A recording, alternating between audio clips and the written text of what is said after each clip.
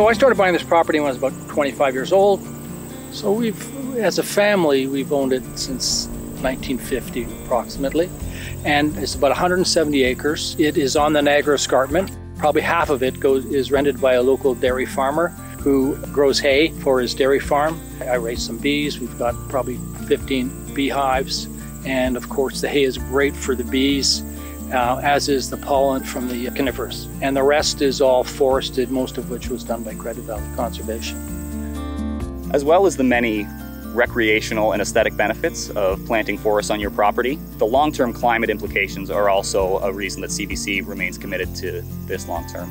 It's also a great way to encourage wildlife, create habitat, as well as create cooling shade for your property. Also, it helps prevent erosion and help limit drought.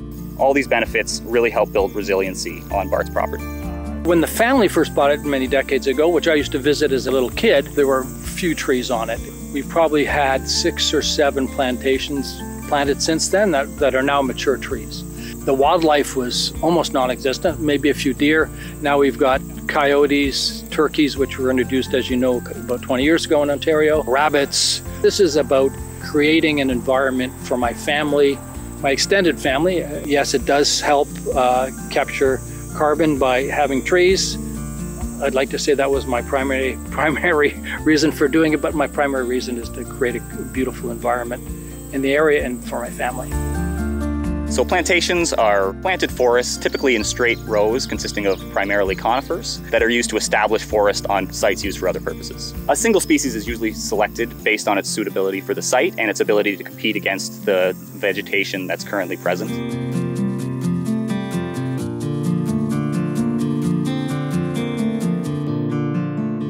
So when you have a plantation, there are a few things that can happen. You can have invasive species, which you have to deal with. You have dog strangling vine and buckthorn and a few others. There are some issues like we saw with the ash population that requires you to fill in that area when the ash trees die. You can get white blister on the white pines.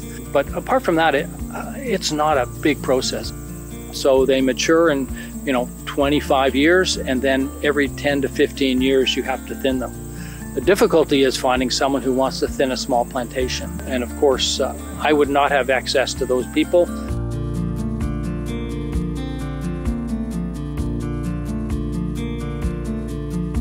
So thinning the plantation is a great way to both remove some of the poor quality and unhealthy trees, as well as remove some of the disease from the site, as well as creating growing space for native species such as hardwoods and even other conifers coming up in the understory.